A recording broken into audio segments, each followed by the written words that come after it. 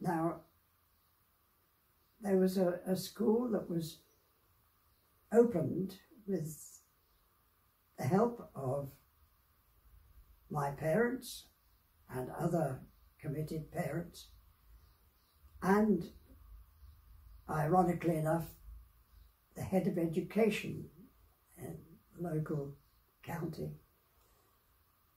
who were appalled by the education in elementary schools.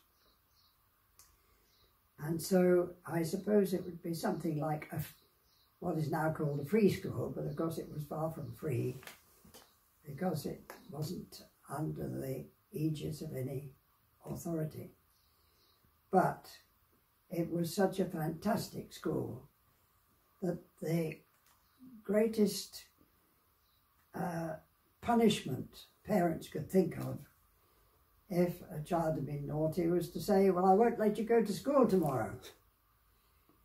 And I went in, my brother was in this senior class, and I went into the nursery class, which was run by Dorothy Dunsford, the first English person to train in the Montessori method, which became quite normal, but she was introducing this into this country.